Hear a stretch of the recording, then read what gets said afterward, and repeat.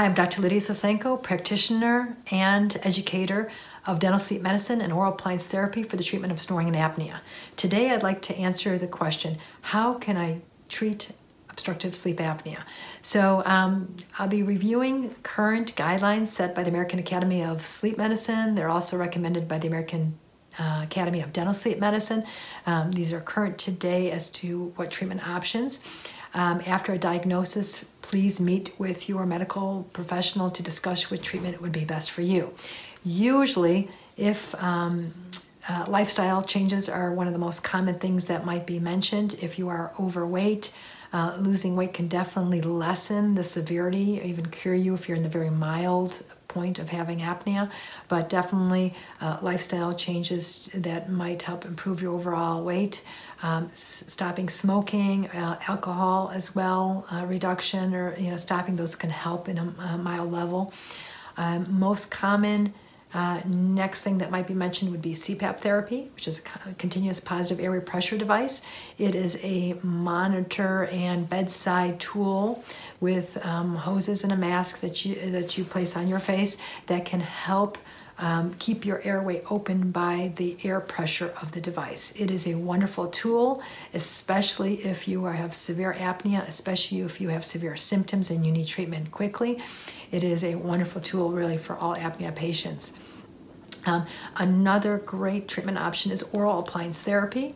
It is now been around for decades. It is not new. That is kind of my area of specialty, and there's a lot of confusion in the medical and dental communities about that, but it is currently the standard of care for anybody who's attempted CPAP therapy and couldn't tolerate it, or for anybody who wants to have an alternate therapy to CPAP, and definitely for primary snoring patients. So it works in the majority of patients. It does not work for everyone, but it does work for the majority.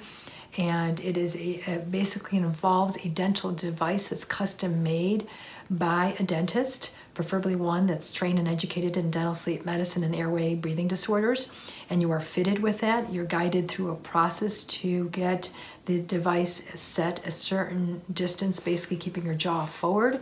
There'll be a lot more videos on that, but just note oral appliance therapy. It's a great alternative to CPAP and definitely something to try, especially if you have mild, moderate.